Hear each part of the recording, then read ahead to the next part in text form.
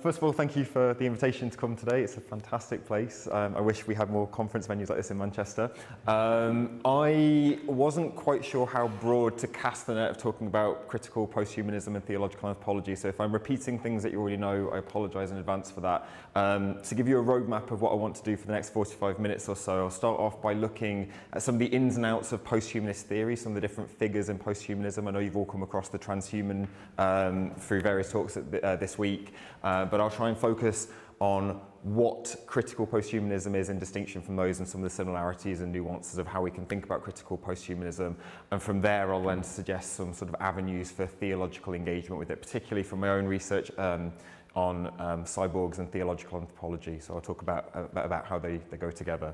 I do sort of have a tendency to talk quite fast as well, so if I am talking too fast, please just wave at me and I'll slow down. Yeah, sorry, point taken. Okay, so, and also if there's anything...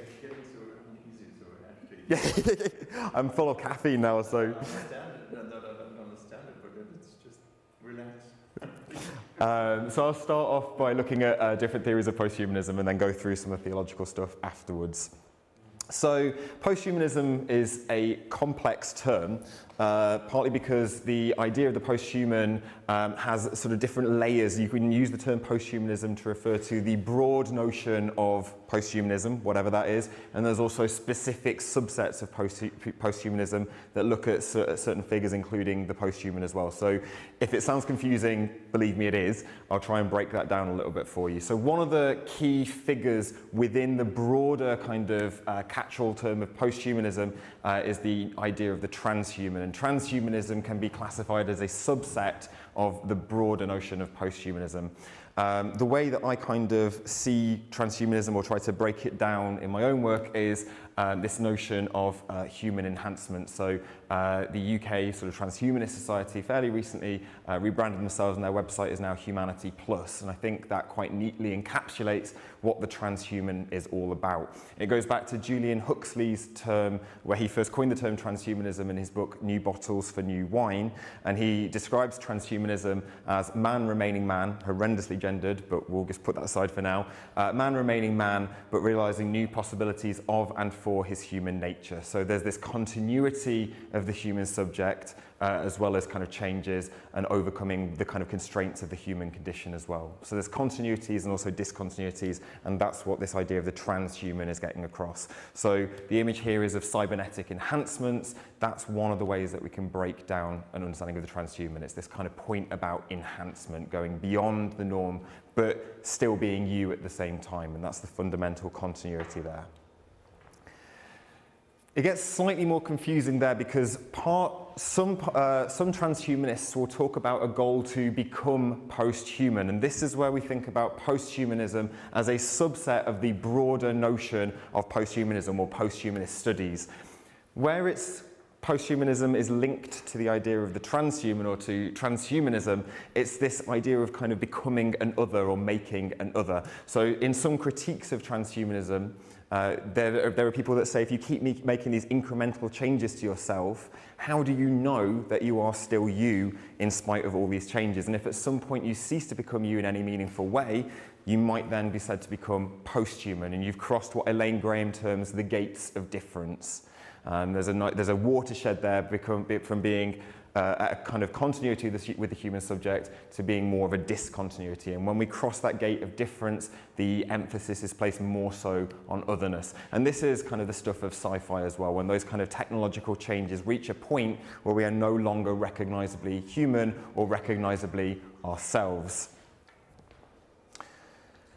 In this formulation, the posthuman is the kind of teleology of a transhumanist kind of sentiment, or a kind of the goal of transhumanism is to become somehow posthuman. So there are various essays in the Transhumanist Reader, edited by Max Moore and Natasha Vitamore, where they talk about the kind of the dream or the vision of our posthuman future. They want to make transhumanist changes to themselves so that we somehow someday become post-human.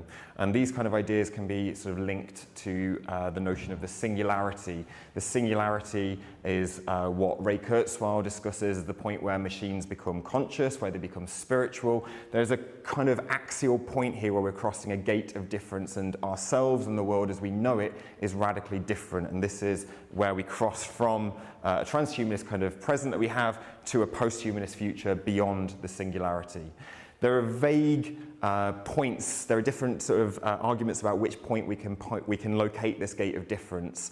If you're continuously making incremental changes, for example, to the self, how do you know at what point you cease to become human? Where do we place that marker? So what this kind of transhuman, post-human sort of interaction raises is the question of what does it mean to be human? What are the limits of being human, and where do we cease to be human, if at all? Can we always be human by adding more and more technologies slowly to ourselves, or do we have this identifiable point where we cease to become human and we cross this boundary into posthumanism? If anyone's not seen, I've got some images here to help embellish some of the points I'm making. This image is taken from a fairly recent film, Transcendence, which features Johnny Depp. If you've not seen it, I wouldn't recommend watching it. It's not fantastic, but it does highlight some of these ideas about transhumanism. This central character, Johnny Depp, ends up being uploaded to cyberspace, and he somehow becomes very kind of non-human in an identifiable sense. There's a rupture with who he is, and he becomes quite post-human. So it's a film that expresses these kind of boundaries and ideas. Although, to disclaim, don't go out and watch it.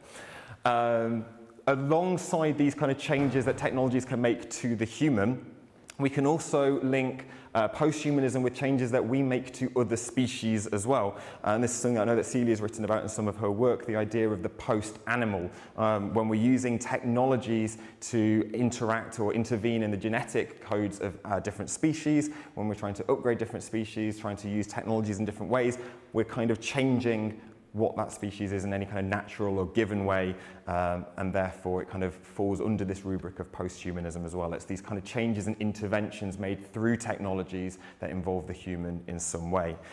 Does anyone recognize this green rabbit? A few nods. So if anyone's not familiar with it, it's a piece of bioart by Eduardo Cac, and this is a kind of live art installation where Cac injected cells from, I think it's phosphorescent kind of life forms into a rabbit, and it had this luminescent kind of glow then, and it's a real living being, but it's also a sort of post-humanist installation of the possibilities of using technologies, outworking human capabilities in our relationships with other animals as well. Cac's a really interesting figure, not only for thinking about posthumanism, but also thinking about posthumanism and theology. So I'm going to suggest a brief inroad to theological explorations here through Cac's work. One of Cac's pieces that he's worked on is this idea, this installation called Genesis. What Cac did with Genesis is he translated a certain line from the biblical book of Genesis, let man have dominion over the fish of the sea and over the fowl of the air and over every living thing that moves upon the earth. Cac translated that into Morse code using a sort of an algorithm, more kind of a translation tool that he developed himself. He chose Morse code because it represents the information age. It represents kind of how mass communication began to spread. And then through its conversion into Morse code, he translated it into a DNA sequence that he put into living bacteria cells. And these bacteria cells were in this installation as part of the project. And what would happen, so you can see on the screen here, there's the DNA sequence that's a sort of translation of the Genesis lines. As audiences walk around the space, they can click a UV light and it changes, or it causes mutations in the bacteria, so it causes the DNA to change. And at the end of the installation, Cac translated that code back into Morse code and then back into a kind of English script. And the whole point that he was trying to make there is our interactions with these ideas through technologies changes how we're engaging with that text as well. So he's suggesting that it was a kind of re-envisioning of certain theological ideas, certain inherited ideas that we culturally take on board. There's a kind of a hermeneutic kind of changing of that there. So this is one way of thinking about posthumanism and theology there. Complexifying the notion of posthumanism yet further, there's changes we can make to the human, there's changes we can make to animals, and there's also changes we can make to a new species of itself. And this is, again, another sci-fi popular fodder, this idea of the robot. Whether or not we want to say it's a species, whether or not we want to say it's alive, there's this idea that somehow robots link to ideas of posthumanism because it is a sort of technological being, and there's discussions at the moment about whether robots have sentience, whether robots have consciousness. These all fall under the rubric of posthumanism because, as I'll say shortly, we're making these robots kind of in our image, and it's linking to the sort of human of posthumanism, but I'll come back to that afterwards. So just to give you a sort of overview of different ideas of posthumanism here, we've got changes to the human, changes to other species, and technological species as a kind of third category as well. Posthumanism as a broad term can accommodate for all of these, and it also has these links with transhumanism as well as a sort of specific figure. In all of these visions of posthumanism, I don't know why they're moving like that. In all these visions of posthumanism, we have this kind of split between technophobia on the one hand and what I'll say afterwards as technophilia. So with technophobia, because of these changes that we're making to the world, these radical changes that we're making with technologies, there are different arguments that people have made in response to these. People like Francis Fukuyama in his book, Our Posthuman Future, worries that our essential humanness is at stake. He thinks that we're going to lose something about ourselves, about what it is to be human, without even realizing what we've lost until it's too late. So he sees this kind of incremental change to the human as problematic in that we will someday cross that gate of difference and no longer be human in a recognizable way. We'll kind of keep making these transhumanist changes to ourselves and become post-human without realizing what we've lost about our humanness at the same time. So he's quite sort of bioconservative in that regard, but this is one kind of aspect of technophobia that comes from post-humanism. Other people like Nick Bostrom and other leading scientists and philosophers have talked about the concern about existential risk. There's a more concrete risk to our own existence and our own kind of flourishing as a species that is posed by these technologies. So it's less of a kind of an ontological risk. What is it to be human? It's more about our survival and flourishing as a species that these technologies might bring about. So there's various forms of technophobia located in that. There's also more sort of theological, more kind of mythological forms of technophobia that manifest from these technologies and from posthumanism in the sense of mystery. It kind of links to this point about existential risk. We don't know what consequences some of these technologies might have on the world, might have on what it is to be human, might have on our interactions with other species. And because these consequences might be very far-ranging, there's a sense of the kind of, sort of dread or peril that's locked into these technologies. Interestingly, with the point about mystery, there's also a sense for something a bit more kind of, a bit less sort of bleak encapsulated in these kind of notions of what Otto says about the tremendum and the mysterious. There's more open kind of ways of thinking about it, but when it comes to technophobia, this sense of mystery gives us a sense of dread that we're more familiar with, especially perpetuated through things like sci-fi, through media headlines about the dangers and the worries posed by new technologies. And a lot of these kind of, specifically in sci-fi, a lot of these ideas can be traced back through mythological texts, but in particular in the Western tradition through Mary Shelley's Frankenstein novel, where she talks about the limits of knowledge and control that humans can have over another species. So it's questioning our relationships with technology and what our capabilities and what we can and should be doing with these technologies. So there's various forms of technophobia that come through in these narratives, and Frankenstein's an interesting one because linking with this point about existential risk and mystery, the newspaper headlines like calling things, Frankenfoods, Frankensteinian kind of, new things that we're making. They have this kind of issue about what we can and should be doing in the limits of our knowledge and control. What's interesting about these kind of post-humanist ideas that I've been looking at so far, so the transhuman, the post-human, there's the teleology of the transhuman, the kind of bioengineering of animals and the creation of robots, also has elements of technophilia in it. And this is something that I'm researching, or coming to the end of researching at the moment, this idea that we're romanticizing machines as much as we're kind of fearing them. So when we're making these technologies, we have this kind of, this ideal fantasy of becoming one with the machine, which is what Mark Cockleberg talks about, the sort of disappearance of the machine, and we become a sort of union with it. We take on, the machine takes on sort of romanticized and even spiritual meanings, which envisions what it is to be a machine or what we think about technology in the first place. But all of these kind of technophobic and technophilic sentiments can be related back to these kind of transhumanist ideas, these ideas about building the post-animal, changing animals. There's these sort of narratives of progress and doing things for the better that link to these kind of ideals of technophilia as well. As I say, these are things that I'm looking at the moment. This is the name of my current postdoctoral research project, which has various kind of things coming out soon, including an edited collection that I'm working on at the moment, which is looking at different aspects of love and technology and theological discussions. That's just a side note there. But there are these kind of tendencies towards technophobia and technophilia that are important to be aware of, and they seem to go hand in hand with some of these transhumanist and certain visions of the posthuman as well. Beyond all that, and this is where it gets even more complex now, that's all a kind of what I would term a sense of evolutionary posthuman, because there's a sort of trajectory that we're making with our technologies in the direction of progress. So with the transhuman, we're looking at incremental changes to the human. With the posthuman, that's the result of these changes. That's a sort of future teleological point that we can envision for ourselves, for the better or for the worse. When we're making changes to animals, there's a narrative of progress, there's a narrative of linear kind of evolution that's embedded in these. And with robots as well, a lot of sci-fi in particular talks about robots, or worries about robots as a successor species to our own. Are we going to be sort of wiped out by robots in the near future? These are all kind of evolutionary forms of the posthuman, and they contrast, or slightly contrast, against the more critical strands of posthumanism, which are more invested in interrogating what it is to be human by scrutinizing boundaries.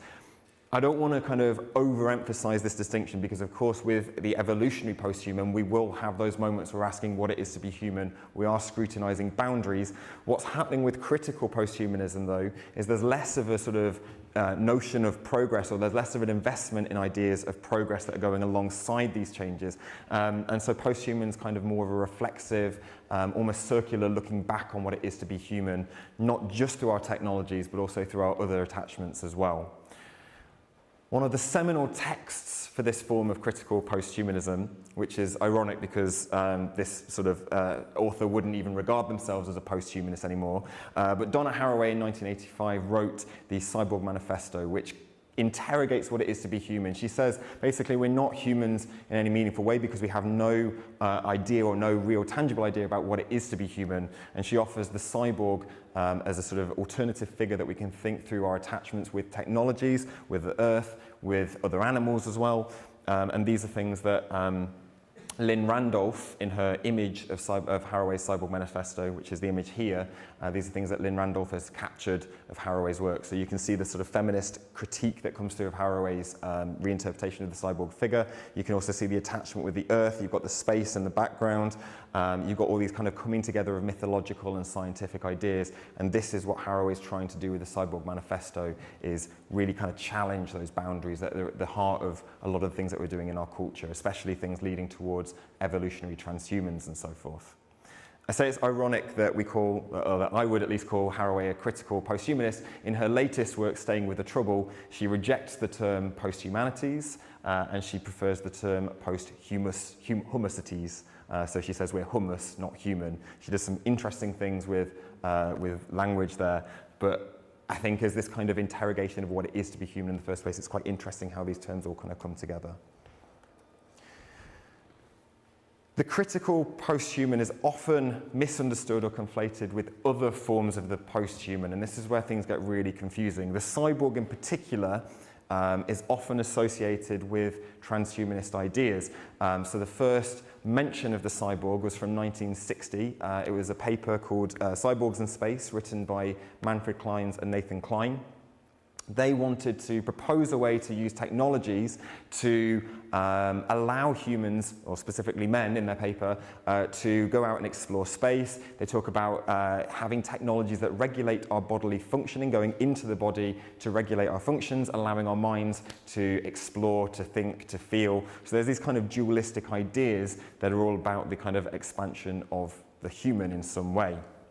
Because that's the first idea of the cyborg we get, and we've since had a lot of emphasis on the Terminator in particular in popular culture, it's easy to think or to associate the cyborg with this form of human enhancement, whereas in actual fact it has a strong link with critical posthumanism as well, thinking about what it is to be human in the first place in light of all these different boundaries. So this is why I say there is a distinction, there is a tension between critical and evolutionary posthumanism that's worth bearing in mind and being aware of, but at the same time they do interact quite a lot with each other, and it's not a hard and fast distinction that should be absolutely clung to with absolute rigidity, in keeping with the whole spirit of challenging boundaries in posthumanism.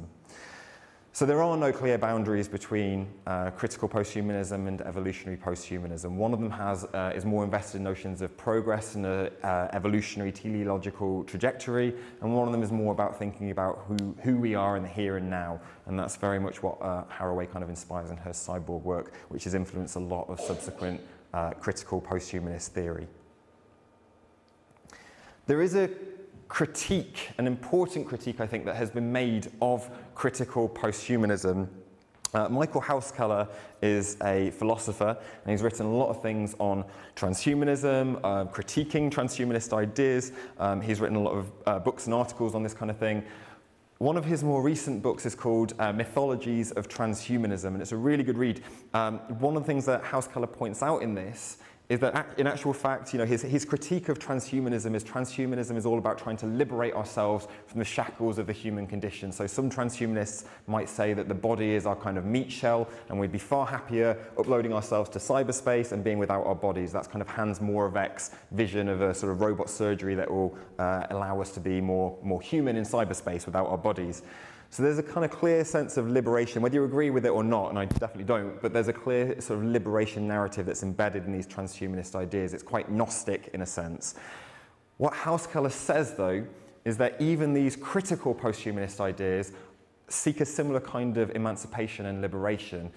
The emancipation that critical posthumanists are trying to work against are the problematic dualisms and binaries that are sort of infiltrating or saturating our culture. So Haraway in the Cyborg Manifesto gives us a long list of binaries, speaking of the gender binary, the human technology binary, the human animal binary, loads of different sort of binaries that cloud our worldview in linking to things like dualism as well, body and spirit.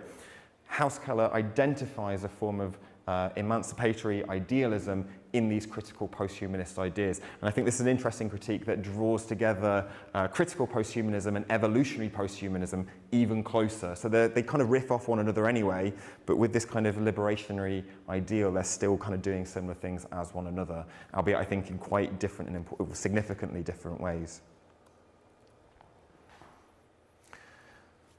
So I'm going to give you a couple of different key thinkers in critical posthumanism now. I'll do a really sketchy outline of what they're all saying about critical posthumanism, and that's something I encourage you all to look at in more detail. These are all great books that I have actually enjoyed reading, not just for research. Rosie Braidotti is a continental European philosopher, and she has written a really good book, nicely just titled The Posthuman. And in that book, Braidotti carries on the sort of feminist angle of the critical posthumanist sort of tradition, which is kind of, you know, taking up Haraway's sort of points. And Braidotti looks at ways of destabilizing and decentralizing the human subject. So she's kind of, her main kind of critique is of humanocentrism, anthropocentrism, and she wants to look at ways of decentralizing that through posthumanism, and in particular critical posthumanism. Another particularly helpful overview of critical posthumanism was written by Pramod K. Nair, and that's just called Posthumanism. These are really catchy titles that everyone's doing for their books. And what Nair says is he's basically picking up on similar kind of strands as what Braidotti is saying, but he's focusing more on the kind of constructed nature of normalcy, of normalness, of norms and norm enforcement that technologies, particularly transhumanist technologies or transhumanist uses of technologies, are continuing to perpetuate. So if, for example, there's sort of discussions, for example, of if you are born deaf, for example, and you are offered a cochlear implant or some kind of technology to overcome that sort of limitation, that might be a sort of technological form of norm enforcement, whereas in actual fact it is kind of erasing an identity that people might sort of, you know, want to sort of see differently as well. So there's these different types of norm enforcements that are driven through technologies that critical posthumanists are really perceptive to and sort of critical of. Elaine Graham is another key theorist in the field of critical posthumanism. She's also a theologian. Her book, Representations of the Post/Human, it's from 2002, so it's slightly more dated now, but it's also really, really helpful for thinking about how we challenge these boundaries. And it's Elaine Graham who coins the term gates of difference, which I find particularly helpful for thinking about transhumanism and posthumanism in particular. What are the gates of difference between the two? I'm also citing Neil Babington here because Babington's written a really useful essay on how Elaine Graham develops the term post/human, and I keep referring to it because it's quite an important linguistic construction. So Babington's essay, I think it's in the Journal of Theology and Sexuality, it's just called post-human, and he talks about why that / is so important for kind of slowing down the processes by which we assume that we are human. He puts the sort of, Elaine Graham puts the / in there as a sort of slowing down the reflections, thinking about what those two words actually signify and what they might mean. So the post and the human are two really important linguistic aspects of the posthuman. I'll come back to that in a second. Stefan Hebrachter is another excellent theorist on critical posthumanism. He's more in the sort of lit-crit tradition. But Hebrachter says quite a lot of droll phrases in his book, and he's more kind of cautious, I would say, to some of the limitations of critical posthumanism as well. So one of the phrases that sticks in my mind from his work is that anthropocentrism is stalled as it is installed. So there's this kind of necessary failure of anthropocentrism that is kind of the shadow of trying to impose it at the same time. So yeah, I guess for Hebrachter, the posthuman is that which always accompanies and shadows the human. It's the kind of reflective shadow side of what we're doing, what we're desiring, and what we're, how we're relating to the world. I mentioned Nayar's use of critical posthumanism to critique the constructed nature of normalcy. There's another theorist here that's not strictly associated with critical posthumanism, but I thought it was worth bringing up here. Dan Goody and his colleagues at the University of Sheffield are involved in a project that develops the concept of the dis/human. And again, the / is important for slowing down how we're thinking about these terms, but he focuses in particular on disability studies and how posthumanism challenges what it is to be abled and disabled. So it's really kind of getting to the heart of those norms that we're carrying with us into our technologies and encourage us to slow down and reflect on what it is that we're doing with them. So again, similar technologies, so it's the same technologies that are being discussed in effect by posthumanists and transhumanists, but critical posthumanism encourages more of that reflective stance towards them rather than kind of going, charging ahead into the sort of narratives of progress with them. So some of the key tensions that we can bring up from posthumanism then, is posthumanism about evolution? Is it about critique? In certain texts like Mary Shelley's Frankenstein, for example, we do find elements of both. We find critique and we find the sense of evolution. We find this kind of fear of the created monster sort of, having his own species and being able to reproduce, and that's why Dr. Frankenstein doesn't make his monster a mate. So there's this kind of narrative of evolution and critique that's embedded in these texts. So they, again, just to reiterate, they're not radically separate, they go hand in hand, but it's worth teasing out those kind of distinctions, particularly for how things like the cyborg, which was my own bugbear for the last couple of years, is kind of conflated between transhumanism and critical posthumanism. Linking to this point about evolution and critique, we can have this kind of conversation about whether we're using technologies to extend ourselves, whether that is extending our own physical bodies and our own powers, having a sort of an upgraded limb, an upgraded memory, for example, or also extending our kind of influence in the world. So this is where things like post-animals, genetic intervention in different species is an extension of our influence and our kind of our dominion, I guess, or domination of the world. Or other kind of dissolutions, so these kind of arresting pauses and thinking about what it actually is to be human in the first place, which comes a lot more along with this kind of point about critique. And I think dissolutions is quite an interesting term because if you kind of cover the front bit of it, we have this idea of solutions, which is sort of suggesting the teleology of transhumanism there again. So there's a lot of emphasis on language and playing about with brackets and forward slashes in critical posthumanism, but it's really important for slowing us down and thinking about what these terms actually mean. There may also, in both critical and evolutionary posthumanism, be a kind of what I've termed here as a reification of alternative boundaries. So although transhumanists might be seeking to overcome the limits of the body, they might be reifying that kind of dualistic boundary. And although critical posthumanism seeks to overcome those boundaries and liberate ourselves from these problematic dualisms, as people like Elaine Graham have noted of Donna Haraway's work, we might leave other boundaries intact. So Elaine Graham says of Haraway, there's a boundary between transcendence and immanence that she leaves very problematic in her final kind of suggestion of the tension between the cyborg and the goddess. So at the end of Haraway's Cyborg Manifesto, she says, I would rather be a cyborg than a goddess. And I think Haraway's doing something really interesting, calling our attention to the impacts and the implications of these different boundaries and dualisms. But as Elaine Graham also rightly says, that does suggest another boundary that we might have to think through, and it poses, other things for critical posthumanists to be aware of and to think through. So, this ideal of liberation is always haunting our aspirations, and it's always kind of lagging behind. So it's that kind of stalling and installing at the same time. So the takeaway message from this part is posthumanism is a complex term.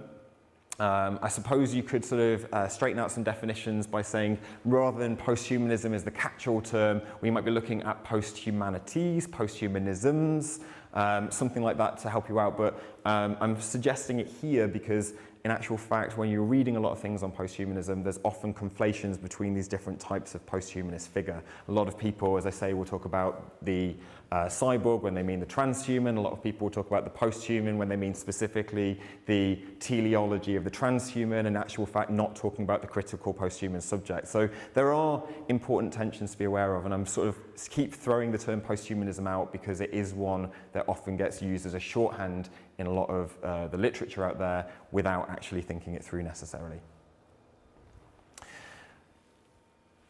Part of this complexity of the notion of posthumanism is that all forms of posthumanism can be continuous or discontinuous with the human. So there are these talks about continuities and ruptures, but in actual fact, that's not something that's, the continuities are not just limited to the transhumanist subject that's seeking to emphasize how we're remaining human in the process.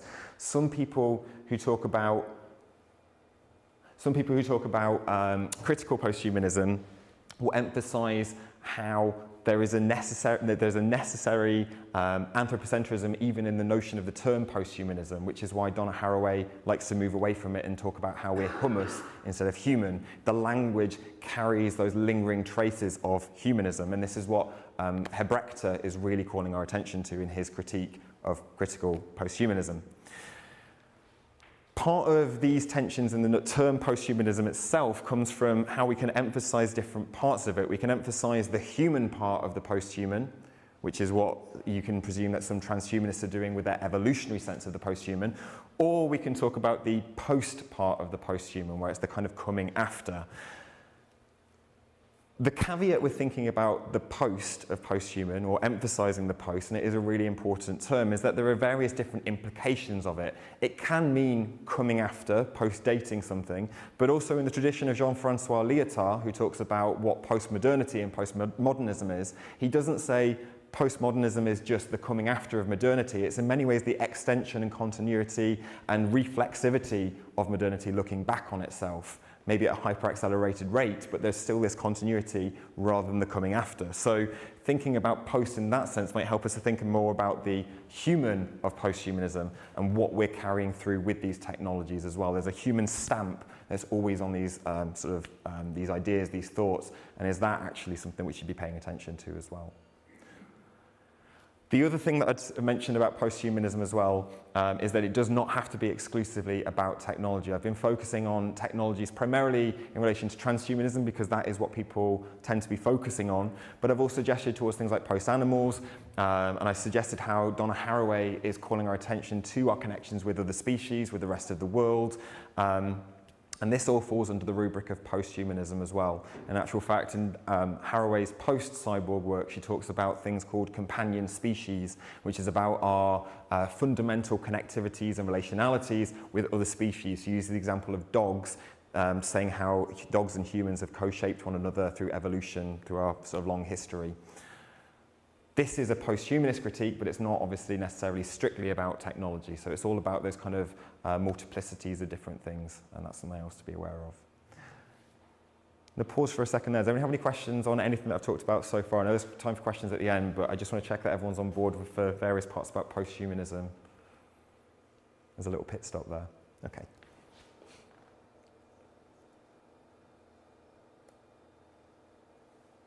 Okay, so I'm going to suggest some theological reflections now. Now, I'm not going to go into excessive detail on anything. I'm just going to scope out different ways that theology might think about or critically engage with the critical posthumanist figure, or with, posthumanism more generally. I'll start off with some of the key themes, key theological themes that are raised by these figures, and I've been gesturing towards them in my overview of posthumanisms, but I'll call some more explicit attention to them now. There's notions of dominion and stewardship. So what is our place in the world? What should we do? What can and cannot we do with our technologies? These all fall under the kind of questions of dominion, domination, stewardship. How much should we be doing in particular with things like the post-animal with animals?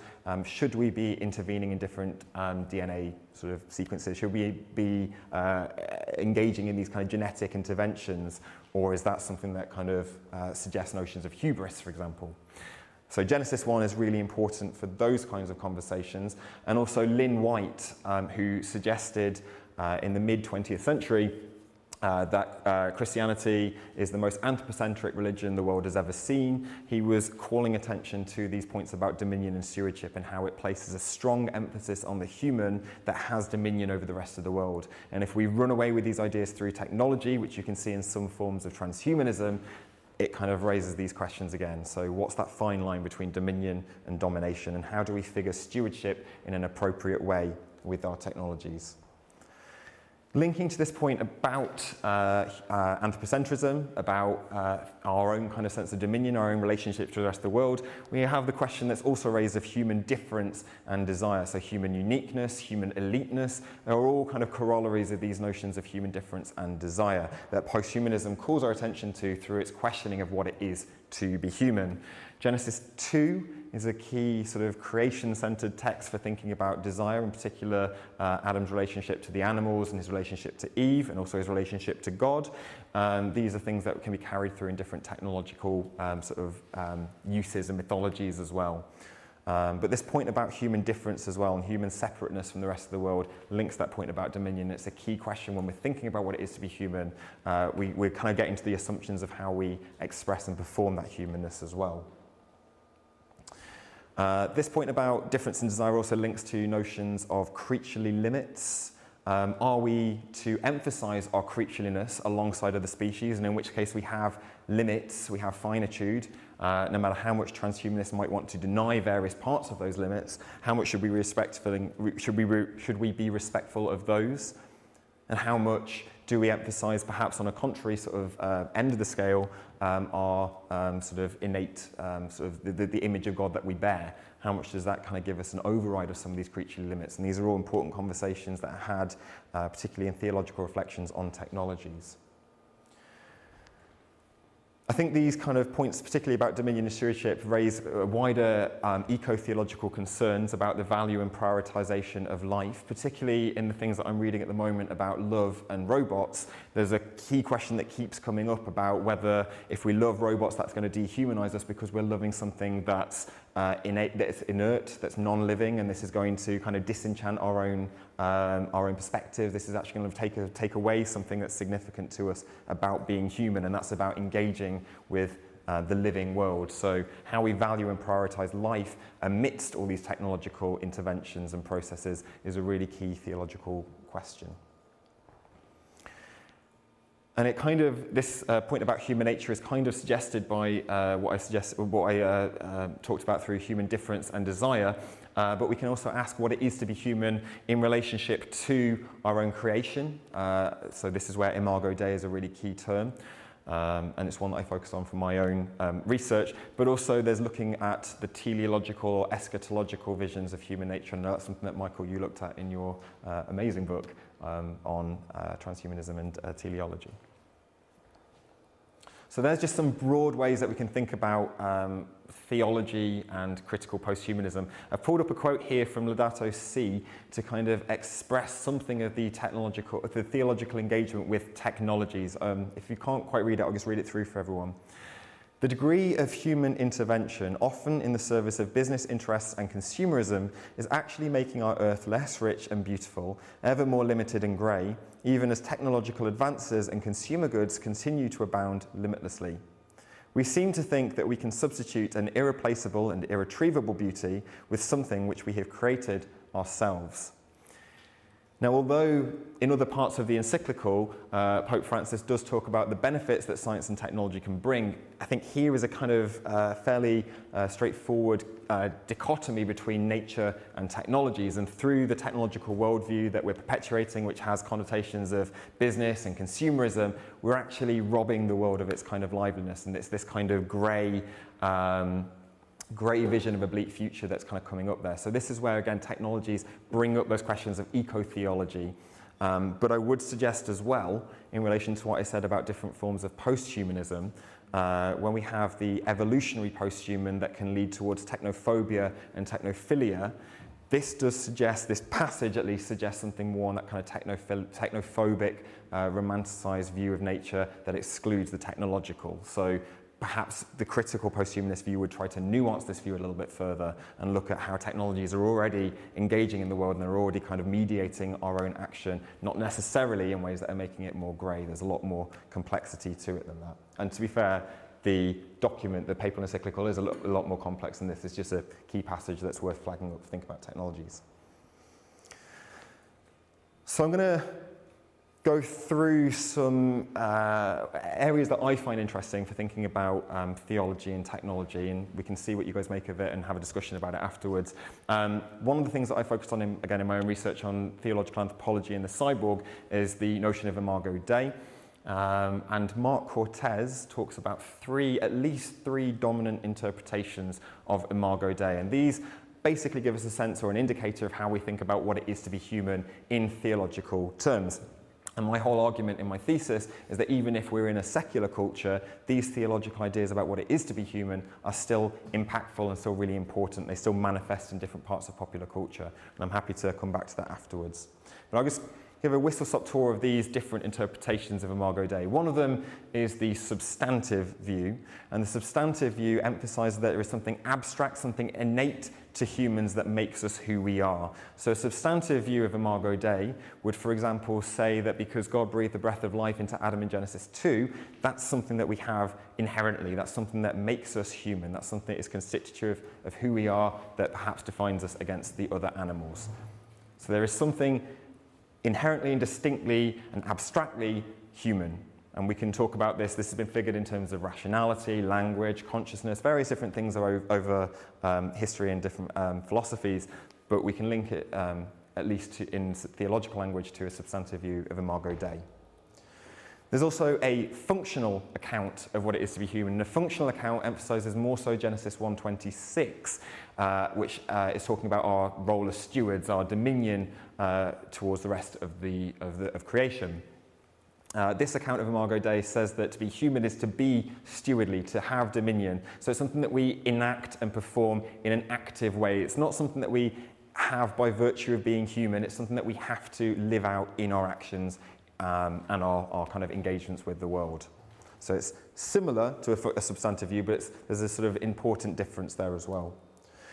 The other one that Cortez points out is a relational interpretation. And relational, the clue is in the title, it's all about our relationships that we have with other species and with each other, and even, we might say, with our technologies as well. Being human isn't something located in any one of us, it's all about in our connections, and that's not just with other humans. So being human is all about thinking about how we are co-constituted by other animals. So going back to Haraway's companion species, how we've co-formed dogs and dogs have co-shaped us, as well as other species. It's being aware of those complexities that make up who we are in ways that we can't abstract ourselves from everything else when we think about what it is to be human. Whereas with the substantive account, you can talk about humanness in abstraction from everything else. So there's the kind of key differences between those three. Mark Cortez also talks about a fourth interpretation, which is basically a multifaceted approach, a combination of those three. In my own book, I've suggested a fourth approach that builds on some of the capacities of this relational approach, but emphasizes more so elements of hybridity. Hybridity is something that's kind of important when we're thinking about cyborgs, because cyborgs, their name literally means cybernetic organism, so it's a coming together of the machinic and the organic. And in my book, I talked about how we can figure that as fusions, so a simple coming together, A plus B equals C. But with those fusions, you still have the separate original parts that you can abstract and think about as separate. With a sort of cyborg hybridity, you can't abstract those separate parts. So I think when I was writing my thesis, I was having a particularly hungry moment where I used an analogy of having chocolate chips in a cake batter and cocoa powder in a cake batter. If you've got chocolate chips, you can kind of pick them out. That's the sort of fusions, and that's the not necessarily coming together in any deep, meaningful ways. You can still separate it.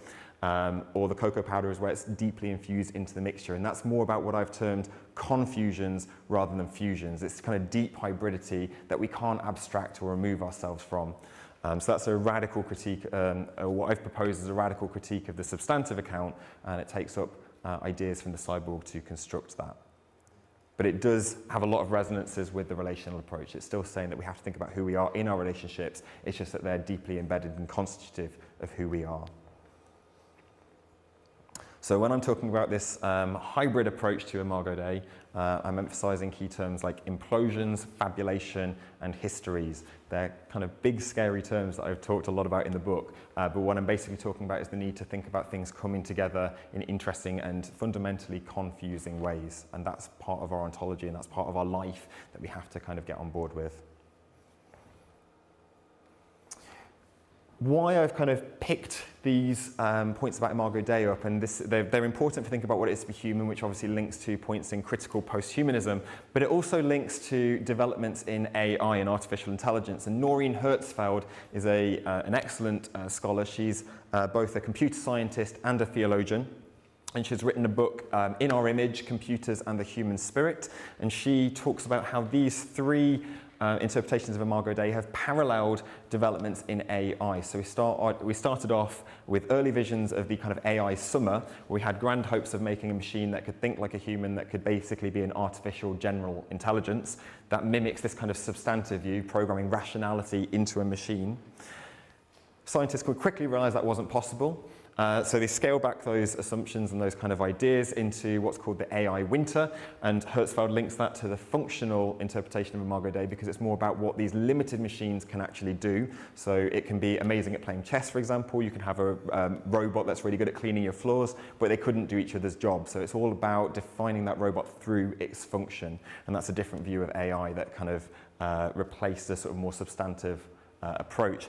And then Hertzfeld finally talks about relational models of robots. There's a recent trend towards social robots, robots that learn through relationships and through interactions with others. So if you want to find some example of these, there's one called iCub that's developed by researchers, I think, in Italy. iCub looks like a sort of robotic toddler.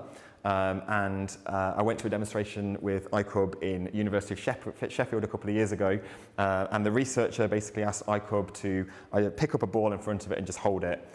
Pretty unremarkable, but that robot was not programmed to do any of those things. What the robot had to do was learn how to identify the ball in front of it, how to reach out and grab it, how to apply just enough pressure to grab the ball and not drop it, and to pick it up as well. So this is a kind of relational approach to robotics. It's this social robotic model of learning and developing through interaction with others, because that's how human children learn. So now we're modeling robots on that kind of psychological development theory.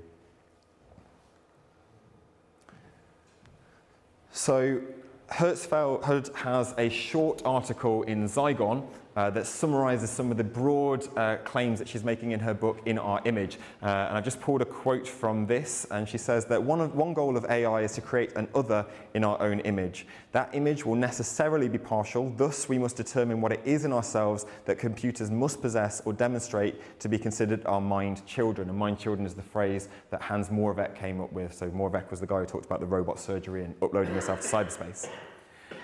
The question of what we humans might share with such an other has been examined by Christian theologians through the concept of the image of God, in which, according to Genesis 1, human beings were created. Is this image that humans share with God related to the image we wish to share with our own creation in AI? And this question is kind of what I'm proposing as a sort of interesting theological question that responds both to developments on a more kind of developmental, evolutionary posthumanist kind of imagining of things, so developing new robots, but also to that critical posthumanist question, what is it to be human? So what's the connection between humans and robots? We're making robots that look like us, that do similar things to us, that engage with the world like us. What does that say about how we see ourselves through these robots, and are we reflecting the image of God through these technological relationships as well? So I think that's perhaps one of the most important questions, at least for my kind of perspective on theological anthropology, one of the most important questions that we can ask in relation to critical posthumanism in theological anthropology. We can expand on that question as well. So we've got the idea of the image of God. We might ask about the image of the human that we're building into these machines. And that's not just literally in the form of humanoid robots that look like cute kind of toddlers, but also robots that have our image in different, more abstract ways as well. So imago hominis is the idea of machines in our image, and we can ask whether technologies, as well as us making technologies in our image, are technologies also making others in our image. So this goes back to the point about the post-animal, for example. If we're using technologies to intervene in genetic compositions, are we imposing our image onto the rest of the wider world through our technologies? And is that a responsible outworking of what it is to be human through our machines? The imago hominis can be more literal. We can enter uncanny valley with Masahiro Mori's theory of 1970. So this image on the right is of Ishiguro and his robot doppelganger. Ishiguro is a famous Japanese roboticist, and he's really interested in thinking about uncanny valley and thinking about ways that we might want to push beyond it. Uncanny valley, for anyone who's not familiar with it, is the idea that with kind of increasing likeness that robots have to humans, the more comfortable we are with them, the more kind of open to social, relational encounters we are with robots, up to a point where it looks almost human-like, but not quite fully there. And there's something that gives the game away, and it gives us a kind of jarring sense of unease, and our comfort levels drop right down into this kind of valley-like vision on a graph. I don't want to put it on the board or anything, but if you imagine like a kind of slowly going up curve that just sort of drops off at a point, that's human likeness and our kind of comfort levels with what we're interacting with these machines. You might ask them, why are people like Ishiguro? If we've got this kind of point about uncanny valley, why is he trying to make robots that look like himself and that are quite sort of disarming to people engaging with them? Ishiguro actually has a 4-year-old daughter, and he made a robot doppelganger of her and didn't tell her about this. So he let her run into a room and meet her robot clone, and she very quickly experienced what uncanny valley is like. So you might ask, why is Ishiguro doing this? And actually the answer is he's really interested in uncanny valley because he's interested in what might come after it. And this is a very speculative, hypothetical theory, because we haven't got anywhere near it yet, that if you have robots that are so human-like that you can't tell the difference, that our comfort levels are going to go right back up, and it's going to be as if interacting with a human. And this is, again, the stuff of sci-fi, Blade Runner, the sort of replicants in there. You can't tell the difference between those and humans, and you have to use a Voight-Kampff test based on empathy and emotionality to give the game away instead of appearance. So, you know, there's this idea that we can transcend uncanny valley and have complete comfort with the machine. And I think this also taps into what I was saying about romanticism and machines as well. It's this idea of a technophilia where the machine disappears It becomes so concealed behind the sort of human outer kind of layer that we don't actually care if it's a machine or not. We don't realize if it's a machine or not. And this is the kind of romanticist hypothesis behind a lot of our technophilic ideas. The sort of critical posthumanist take on that, I guess, if that's the sort of evolutionary take, the critical take is, well, what can we say about our own image in the process? What's so important about machines that have a human face, that have a human voice, that look like us? Why are these things so important? So that might be a more critical question that we can ask of these evolutionary trends. Social robotics I've already sort of talked about. This is another example of a social robot, or this is another two examples of social robot. This is called Now, N-A-O, and they're quite small, cutesy robots that are designed for children to interact with. They're kind of doing popular, they're very popular in schools, although the first time I encountered Now was at a Swiss robotics convention about 10 years ago, and these robots were playing a sort of game of football, and they were out in the crowd, and you could see all the parents pushing their young children towards these robots, like, go and play, and these children running away. They were absolutely terrified of them. So, you know, even in the last couple of years, we've come a long way because children are very open to interacting and having meaningful encounters with these robots. Cynthia Brazil, who was a robotics researcher at MIT, is often credited with kind of the spark or the kind of big trend towards these social robotics. So Brazil's book from 2002 is Designing Social Robots, and she talks about why it's important to have these relational social emphases in our robots and why that's kind of what she sees as the sort of future of robotics, particularly consumer robotics. Social robotics, though, or sort of social understandings of AI don't always have this kind of cutesy nice side. There's also the case of Tay, if anyone's heard of Tay from Microsoft Twitter. Tay was an algorithm that was designed to learn from her interactions with other users on Twitter. Microsoft designed Tay as a sort of PR stunt. Within less than 16 hours, Tay learned from the trolls of cyberspace how to be homophobic, racist, misogynistic, anti-Semitic, you name it, everything. Tay was spatting out all of these kind of things. So when we're thinking about social robots and how robots and machines might bear our image, we also have to think about the sort of other side of our image as well. We're not kind of angels, we have these other aspects to ourselves as well, particularly in cyberspace. So this is something that I've been working on for a piece of research at the moment in the editor collection I mentioned earlier on. What's happening in cyberspace with our kind of relationships, and how does the image of the human communicate to artificial intelligences and other kind of technologies. So there's the kind of, again, a critical posthumanist question that comes into that. So this image here is of Cynthia Brazil. She's the one on the right. She's interacting here with her robot Kismet, and this is one of her social robots that she pioneered at MIT. So it's quite old now. This is from 2002. Kismet, you can see, is definitely a robot. But what's interesting about Kismet is that people who interacted with it found, or the researchers observing these people, found that they suspended disbelief that this was just a robot. They found themselves projecting emotions, intentions, meaningfulness onto their encounter with Kismet, and then when people walk away afterwards, they kind of think, that was a robot, what have I done? And they have this kind of pushback against those kind of sentiments. I'm mentioning this because Anne First, who is a theologian, was actually a theologian in residence doing a postdoctoral project in MIT alongside Cynthia Brazil's team. And Anne First wrote about these experiences in her book, God in the Machine. And she kind of links these kind of these encounters to theological ideas. So one of the ideas that she has about this is that she always likes to think that robots will be our future partner species. In a way, when you look at humans, we are so desperately lonely. We look desperately for animal intelligence by trying to communicate with chimps and dolphins, and at the same time, we look for extraterrestrial intelligence. So in a way, we are a very lonely species. And for me as a theologian, that is because we lost our relationship with God that was started at the beginning. So it makes sense that we would try to build a species that would be our partners and friends. What I think is suggested here is this going back to the sort of technophobia, technophilia distinction. This is kind of going to the more technophilia side of things, and it's got sort of theological justification and underpinnings to it, theological foundations. So again, this isn't really necessarily critical posthumanism, but what First also does in her book is think about personhood in the context of these engagements with machines. And she looks deeper at our kind of image, how that's kind of carried across in these sorts of relationships. So if, for example, Imago Dei, we are to say it is relational, is that something we can find in relationships with things like kismet, or is it only in relationships with other animals, with nature, however we want to figure it? These are questions that I think are important for theological anthropology.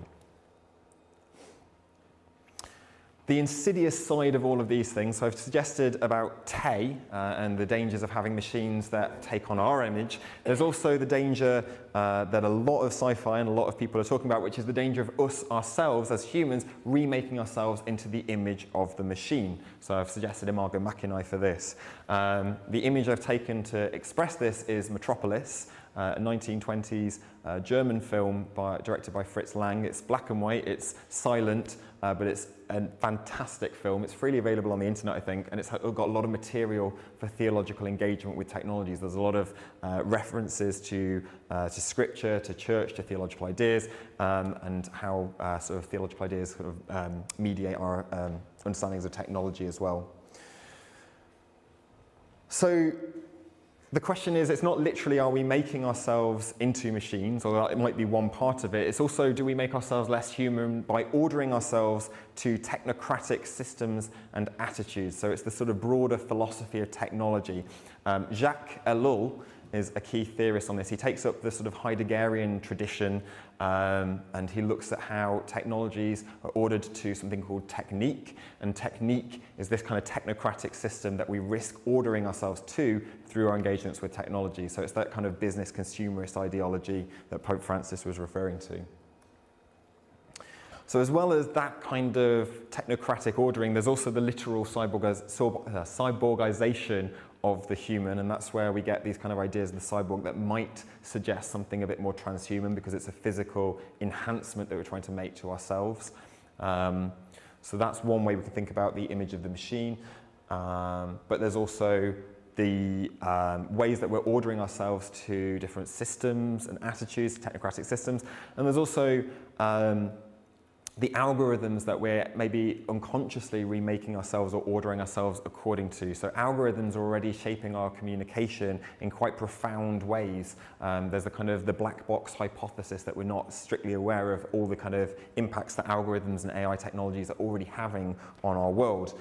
So the Facebook controversy and data privacy is one sort of well-cited example, but there's also issues that have been talked about with banking algorithms and algorithms used in particularly the American judicial system that are discriminating on racial and gender bases based on sort of biased input data that these algorithms are receiving. So in a sense, the machine, these algorithms are being made according to the image of the human, which isn't necessarily a great image, and we're not realizing these biases, and they're kind of being reflected back upon us, and people are being impacted by these algorithms in very real and serious ways. So in a sense there, you might say there's the kind of image of the machine that's imposing itself onto society there, and it's just a diffracted vision of the image of the human there. So this is maybe where some of the controversy and some of the concern about technologies might be. So I'm just going to sort of wrap up some of these points. I've lost track of time, so I'm sorry if I've been talking a bit too much or anything. So I'm going to sort of link some of these points back to the posthuman. So we've looked at different ways we might think of the image of God, the image of the human, and the image of the machine. The image of the posthuman, especially the critical posthumanism, the critical posthuman, I think needs to kind of really go deeper than some of these technophilic and technophobic ideas. Posthumanism, to reiterate, is a kind of critique of or resistance to abstract or substantive notions of humanness and technology. So it's saying that we can't start with the assumption that we know what it is to be human and then assume that we can make machines or we can have machines that are going to jeopardize that in some way. It's saying that if that is the final, if that is what we deduce from critical examination of how we interact with technologies, so be it, but we can't make that assumption as the prior point, and that's the dangerous thing that posthumanism calls our attention to.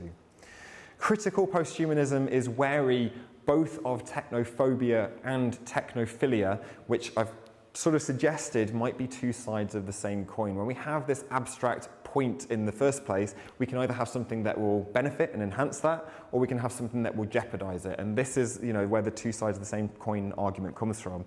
If we actually sort of deconstruct what that abstract thing is in the first place, and we look at how, to be human is actually to be in relationship rather than to be something unique or, isolatable in any kind of abstract way, then actually, technologies aren't going to be as technophobic or as technophilic. How we use them, how we think about them, has got to be a lot more nuanced along with how we think about what it is to be human. And that's where we can maybe focus on some more of the ethical things about things like banking algorithms, algorithms in the judicial system that are having more concrete impacts.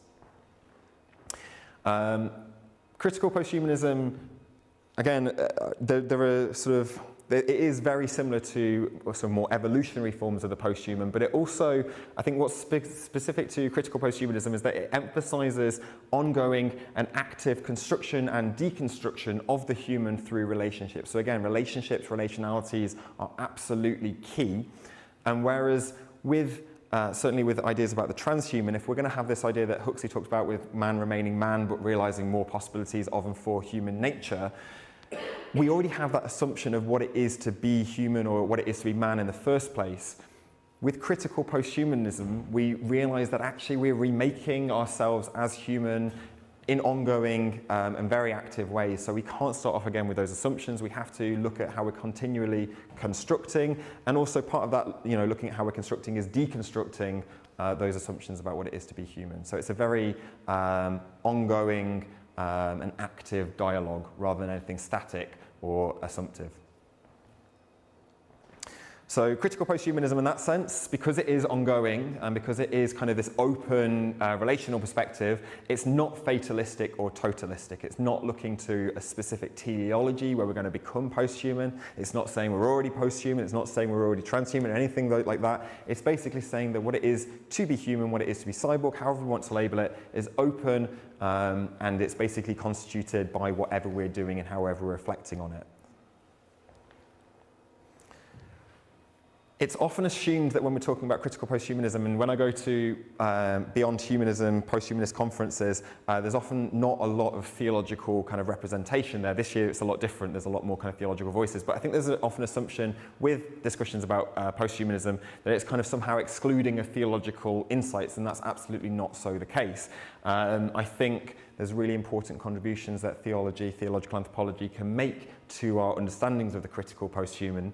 At the same time, theology can learn from critical posthumanism and think about assumptions about what it is to be human, think about how it applies to eco-theology, for example. So I want to say that the critical posthuman, another boundary that it's overcoming is it's not excluding of theological or secular insights. It's bringing all these things together and taking account of these different perspectives.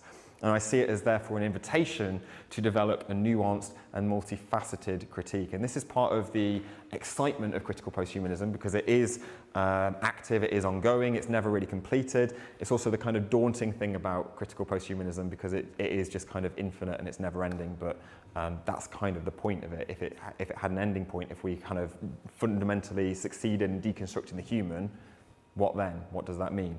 So critical posthumanism is kind of it realizes the need for that ongoing and sustained critique.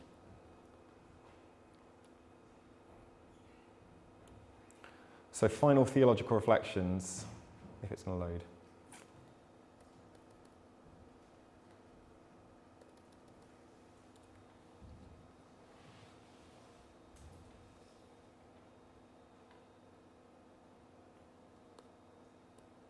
Okay, final theological reflections then. Can we be in the image of machines at the same time that we're in the image of God? So thinking about how these images kind of translate across different relationships. Do we make machines in the image of God? Are any other non-humans in the image of God? And this is part of that kind of interspecies dialogue there. Think about our relationships and how they carry across not only through technologies, but also with other forms of the non-human. And how do these points relate to notions of creatureliness? So creatureliness is an important theological idea. Can critical posthumanism invoke a sense of that creatureliness? I think one of the effective things that critical posthumanism does, particularly in response to transhumanism, is call attention to our kind of own humility, making us aware of certain hubristic ideas that transhumanists might kind of run away with the idea of kind of, as the extreme example, wanting to upload ourselves to cyberspace or wanting to overcome the disease of aging, as Aubrey de Grey talks about. So there's clear denials of certain parts of creatureliness and of limits there. So I think critical posthumanism can be sort of a way of thinking about those in an interesting sort of fashion. This is my book, where I've taken sort of a lot of these ideas from. The image on the front, if anyone can tell what it is, it's actually a sort of leg from the Terminator, from the sort of Terminator exoskeleton. So that's the sort of hinge joint. But yeah, so that's the book that came out of my PhD research. And I just thought I'll close by giving the sort of 8 suggestions that I've proposed in the book that a cyborg theology should do. Which I think kind of summarizes the kind of points that I've been saying about critical posthumanism, hopefully, here today. So I think the cyborg theology should take account of contexts. It's contextually embedded, it's not abstract, which involves an awareness of multiple actors that interconnect in, this is the sort of confusions in confusing ways. So again, it's not isolating anything, it's emphasizing this relationality all the way down. Cyborg theology should also be attentive to the narratives and histories and stories that shape our understanding. So it's very, again, rooted in its context. Advocating a decentered approach. So it's not prioritizing any one subject, any one kind of, human idea particularly, or also any one discipline. Challenge prior notions of discreteness and taxonomy. So these taxonomies that we use to make sense of the world might be useful to a point, but I think when we reify them too much, we get into all kinds of different problems, particularly in the way of figuring dominion as domination. Point number 5, what I was saying just now about posthumanism, critical posthumanism being this kind of ongoing process. Its work is never resolved or complete. I think as soon as you've got the final word on it, you've kind of moved away from critical posthumanism and done something more evolutionary or teleological in a sense. That's not to say you can't make any deeper, meaningful insights, but I think it's just something we always have to kind of keep going back to. It should maintain its critical and reflective enterprise to always challenge assumptions. So again, starting with our experience rather than abstract notions of what it is or isn't to be human. Avoid excluding groups or notions such as technology. So particularly in my work, I looked at how Eden the sort of construction of Eden as a mythology encourages us to think about romantic ideas about technology as separate from the rest of the world. I think that a cyborg theology should avoid these kinds of separations and see these kind of relationships that technology have with the natural world, with humans, with animals, etc. And finally, emphasize that our relationality with all identities and histories is immersive, interactive, and participatory. So this is, everyone is involved in this kind of enterprise. We cannot totally transcend the connections that dynamically constitute us and others. Instead, we must tether practices of fabulation to the world in order to refigure transcendence and immanence in non-innocent and imploded ways. So again, it's this kind of rethinking about what it is to be transcendent and immanent in light of technological changes and claims.